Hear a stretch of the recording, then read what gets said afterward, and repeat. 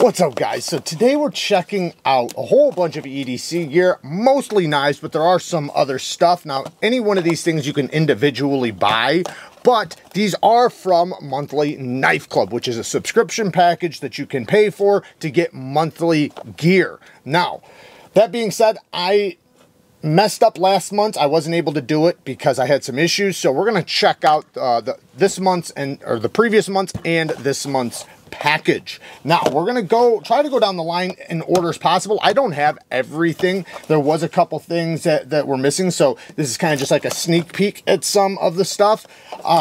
Like this Gerber slip joint. And it has a Scandi grind. It actually is pretty cool. You know, I'm normally not a fan of Gerber stuff, but this is not bad. This is pretty cool. I don't know. We'll check it out. I'm not sure the exact, what does it say? The value is $40, $39.99. I'm not sure what steel it is. It says natural micarta. It is a micarta. Not the highest grade micarta, but it's slim. It's definitely ergonomic. You know, a Scandi ground blade, man, they can get incredibly sharp, and this one is very sharp. It does have a half stop, and it has, you know, fuller for a pull tab. Fairly easy pull, so this is going to be good for anybody who likes slip joints but might have, you know, finger issues. This will be very easy to open up and close. And my favorite part, besides, you know, it being a knife, it has a clip. I love to see that. So that's the first thing. Also, you know, we checked out the hologram sticker. That would have been in the box as well. Now we also have, really quick, a Coast EDC flashlight, as you can see. And you can see right here, it has 370 lumens with 449 feet range. You know, it's an aluminum, at least it feels aluminum. It feels fairly lightweight. It's got a tail switch on it. You can turn it on and off. You can do the zoom in. So you can spin this and make it, you know, like a flood or a beam, either one. And yeah, it's not like a super premium flashlight, but a lot of people don't like premium flashlights. They absolutely don't want a premium flashlight that might drop, get broke, or whatever. You know, this will be plenty powerful, and, you know, you can always just replace the batteries. It's not, I don't think it's rechargeable. No, it's not rechargeable, but it is storm-proof and dust resistance. So, anyways, that's pretty cool. You know, a flashlight always comes in hand, and it does have a clip on it as well.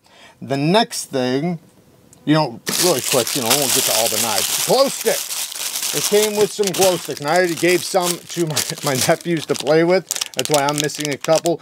And these are good to just have, you know, in a pack, in a bag, for many different reasons. You know, maybe you're hiking and you want to be able to see the people you're with. They can all hang a glow stick. You know, they can be just for fun. They can be, you know, at a campsite or something like that. There's lots of reasons why you might use a glow stick. So it's cool to have a few of them laying around. Now, the next thing, I'll be honest, I don't have the rest of the stuff from the advanced plan, so there would have been much more in the advanced plan. You see, I showed you the few things I had, but we're next going to the premium plan, which adds in, so you would have gotten that stuff, plus this KUBEY. KUBEY does a really good job. I actually used to have one of these.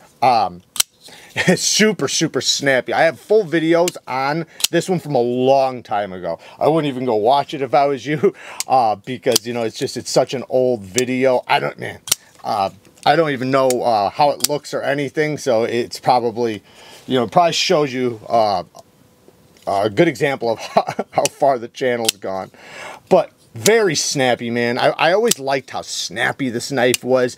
Good access to the lock bar. Very smooth on the drop. It's a little chunky guy, but you can get a full 4-finger grip. It's tight, you know, but it's so chunky that you can do that. The G10 does look like micarta a little bit. Great texturing. Then you have a Tonto blade shape in D2 steel. Blasted finish. Great edge. Perfect jimping on the flipper tab, and man, you break that detent, this thing kicks. Very, very snappy. But yeah, like I said, this is one I've always liked from KUBEY. You know, especially for a little stubby compact knife. Okay, so the next one would be the ultimate plan. So every time we go up another plan, you get everything from the previous plan. So if you would have, so the first things we checked out would have been in the advanced plan. Then the next one, the premium plan, which we just checked out from the KUBEY, that would have went into that package as well. Now we're moving on to the ultimate plan, which has the Kaiser cutlery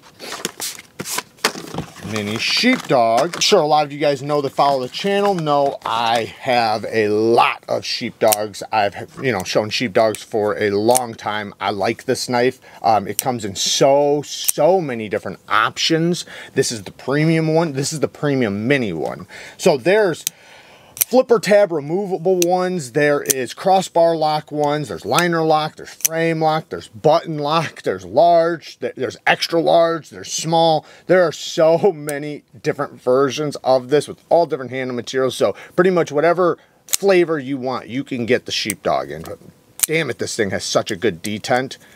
I mean, it is just snappy. Even my other one that I have is the same way, man. So snappy. This does come, you can get the titanium one in a large with the same handle, just a large one with a hole deployment instead of a flipper. Look at how smooth that is for such a small light blade.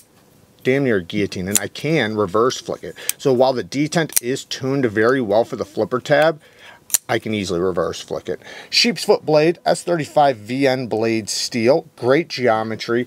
I can get like a 3.5 finger grip, you know, maybe like a 3 finger grip, but this is where this knife shines. You put your finger right there on that little divot for opening things up, going down the side of a box, you know, breaking things down. And the large one, in my opinion, is a cardboard destroyer. I mean, that thing just blazes through cardboard. It's a great knife if you have some cardboard to break down. This one's going to be a little bit more compact, but, and I'll be honest, I used to think that this knife was a novelty knife, and Kara would tell me, you know, like how good it was because she was, you know, using it at work, and I had never carried it or used it.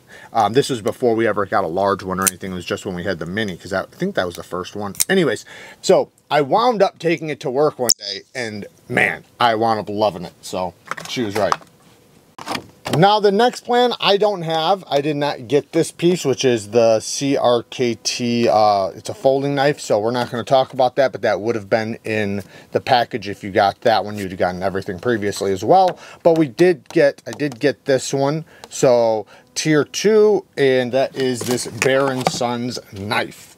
Now, I'll be honest, I'm not a fan of Bear & Sons. I do think they have a couple good models that I think are reasonably priced. These are supposed to be, I don't know if they're USA made or just assembled in the USA, but they claim to be USA made. I know in order to have that title, it just has to be like 51% made in the USA, but I personally don't like this knife at all. It has no detent. You can build up pressure in snap, kind of. It's more of a thumb stud knife. I don't even know why there's a flipper tab on it. And you can pull down the crossbar and swing it out. I like crossbar lock knives, but they just did not tune a detent on this, so it's difficult to use. Then you have jimping on top of jimping on top of jimping. There is so much. I mean, it's nice sharp jimping, and there's nothing wrong with that, but I imagine if you had to bear down on it, it would start getting irritating. It does have a hollow ground, drop point blade, D2 steel with a coated finish, so you're not going to have to worry about corrosion as much. The handle material is FRN. It does have full steel liners and a deep carry clip that's inset with flat screws. Hey, they got that one right. The ergonomics, you know, it's okay. It's not bad. I can feel this flexing in my hand, so that could pinch you, you know, if you were really bearing down. When you disengage it, the flipper tab does hit the bar, so you have to either time it just right or hold it down at the exact amount, or you have to pull it down at the right spot, basically. If you pull it down all the way, that's when it hits. So you have to like kind of get it right in the middle, which you figure out pretty quickly. Like that's easy to time and everything, especially once you get used to it. Now the next one, the Onyx plan came with this guy. So you'd have gotten this and everything else we've shown so far if you'd have gotten the Onyx plan, which is the premium plan. and this is the Nest Street. So I do like the Nest Street. I featured it on the channel a couple times. It is in my opinion, a great thumb stud action knife with incredible ergonomics. This thing is just like hand melting. The way this swells up, it just fits so good in the hand. This is a knife you could bear down on, like meaning like long term. The blade steel is S35VN on a Nessmuk blade shape, which is somewhat of like an upswept sheep's foot. So a Nessmuk blade shape with a good tip for utility cuts. The way this angles down, you're going to be able to, you know, basically use the tip for just about any type of cutting that you would need a tip for. And then while it has belly, you know, for cutting down on a surface or whatever you want to do, you know, with, you know, a belly, it also isn't too crazy where you're going to be able to stay into a cut really nicely without fear of slipping out. Good access to the lock bar. Very smooth on the drop. You can tell it's riding on ceramic caged bearings. I can reverse flick off of the blade because of the coating and because the blade, you know, sticks out enough. Handle material is black micarta, and it's only going to get blacker as time goes on. I know it's gray right now, but that's the way black micarta is. Deep carry clip, not inset, and it has button screws, so that would be a negative in my opinion, but you know, it's okay. I'm sure it works just fine. Plunge grind is okay. I mean, you got a couple good sharpenings in there. You know, I like them bigger, but that's just fine. It's not gonna, you'll at least get a couple sharpenings in. You'll be able to reprofile it hopefully without hitting anything. All in all though, yeah, this is a good one. This is definitely, like I said, a good pocket knife. And the Nessmuk, you know, the Nessmuk design is an outdoor style knife design. Well, it was a fixed blade design at first, but you know, this having some influence from that, obviously being the Nest Street, you know, I'm sure it would be pretty decent at light duty outdoor activities.